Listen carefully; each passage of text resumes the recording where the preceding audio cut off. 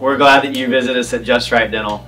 I want to talk to you about what teeth in a day, all on 4, all on X, permanent implant teeth, permanent implant bridge, permanent implant smile, all kind of the same kinds of things are. So why do we do that, and when do we do that? All of these terminologies are typically aiming towards the same type of procedure. The idea is that we're able to take somebody who is basically needs to restart, like either for whatever reason, like maybe they have bad genetics, maybe they've already recovered from cancer, maybe they're about to undergo radiation therapy, maybe they have had past drug abuse, maybe they've had trauma. There's just a whole lot of reasons where we end up with a whole jaw of teeth or a whole mouthful of teeth, and the bones and the pathology and things that are growing in there that need to be completely replaced, because it's just the point where economically and physically and the number of visits back and forth to the dental office, hey, can we just neck this down into 1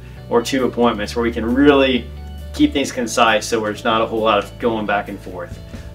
People get really tired of having to do multiple visits to a dental office, especially if they realize that, oh, I could have done it for a whole lot less. Or oftentimes there's 2 paths. One path, we're doing little things here and there to try to figure out, okay, a filling, okay, a crown, okay, 1 implant here, okay, multiple implants here.